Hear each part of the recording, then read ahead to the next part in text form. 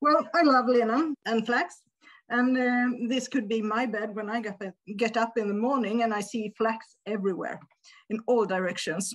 And so it has been for the last 2 years. In the picture, it feels like flax is everywhere, but in fact, there is no commercial flax production for textiles in Sweden today. It is grown mostly for the oil. The flax on the picture is growing at a museum in Kungsbacka. It is small amounts of flax grown by local museums or local associations today. And that is nice, but it could be more. Due to the pandemic and the war, it's more and more important to be self-sufficient in several ways, and flax is one of them. 1 square meter of linen of the flax doesn't make a shirt, but it's a way to learn about how the textiles that we are wearing is produced.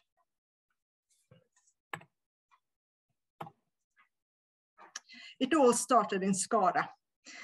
Me and my colleagues was at a study visit in Västergötlands Museum in Skara. Ethnologist and folk life researcher Inger Vidja gave a lecture about storytelling. And she began to talk about her own childhood. She was often with her grandmother and grandfather, and she often asked many questions.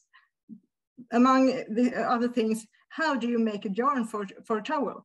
Inger's grandmother said that it was made of flax and that Inger would learn. They started with arranging a place in the garden where they did flax, the sewn flax. Inger then told the story about the whole process of harvesting, preparation, spinning and weaving, and she was able to show us the towel that she had saved until this day. This was magic, a magic story. And when we left, my colleague said, this is a perfect project for us, let's do it. So that was the idea of 1 square meter of flax and how it was born.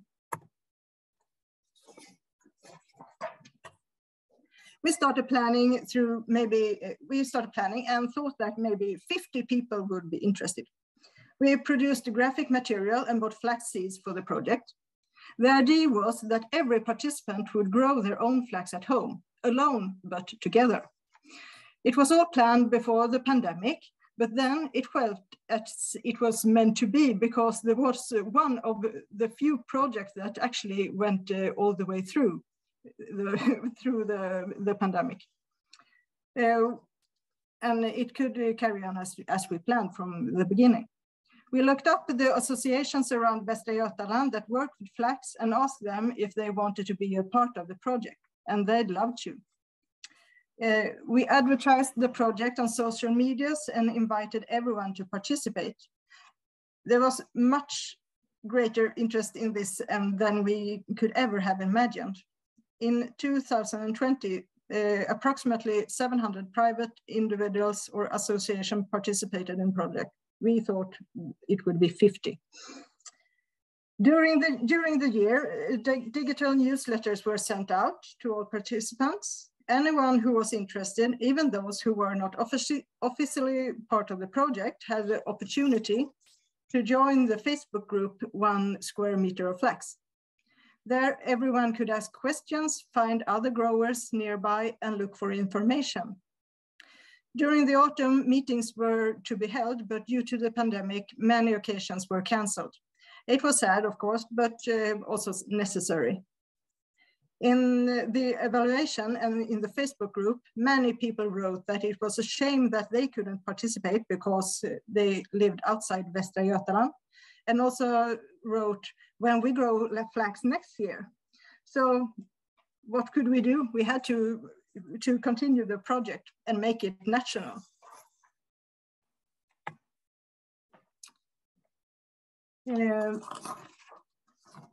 Last year, we formed a national group together with the Swedish Handicraft Federation.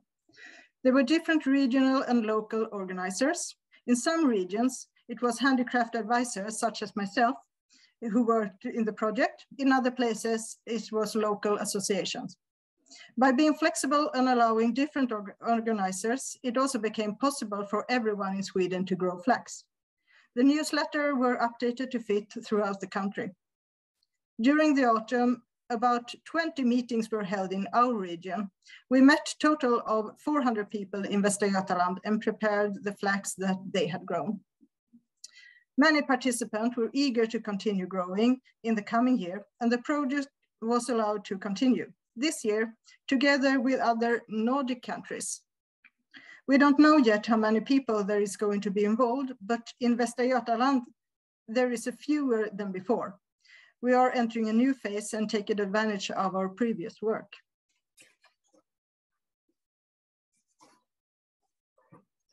During this year, we will promote different information films and digital seminars, and seminars on the different parts of the process that is difficult for the participants.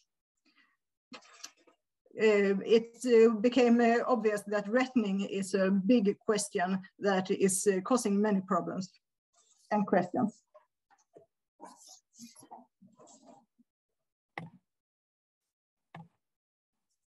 That's 1 minute, yeah. Maria, thank you. Yeah. Vad sa du? 1 minute, 1 minute left. And what have we learned? The amount of interested people is much greater than you can ever imagine, as I told you before. Some parts are difficult to convey in text and digital meetings. It's important to meet and work together to build knowledge and confidence. It's so fun to work with different associations, but there are a lot to keep track on. In this, it is easy to become unclear for the participant who not understand how the project is organized. When a project has much impact, the knowledge of many increases. There are several stories about people coming to stores and talk that they earlier didn't have a clue about linen, but how it's produced. They are fascinated and excited about the material. In the future, we're going to work with local association, maintain the contact with the project participants, make it possible to prepare flax fibers with tools, spinning flax and make product, talk about sustainability, and make some exhibitions and slide in residence with flax theme. And we love to be a part of this. May I ask a question related to that issue? The communication around those early growing, that early growing phase, was anything that became a common question for you to have to manage? Yes, it was very, very common because when some people in southern Sweden wanted to discuss how to sow and prepare the soil, the others had snow. But we made a newsletter and we sent it out to all the association that was arranging 1 square meter of flax, and they sent it to their project members. So in Norrland, they got the mail in the end of May, but in Skåne, they got it in the end of April. It was a bit messy because the participant didn't understand why did they get the information now and not me. But we were focusing on always answering in the Facebook group and told it's different. You have to know this is a long country. It doesn't seem like it's not the same all over Sweden. Well, it's very interesting you mentioned that, the different microclimates, if you like, across one region, and we might come on to discuss that further in the day. Maria, thank you so much for your presentation.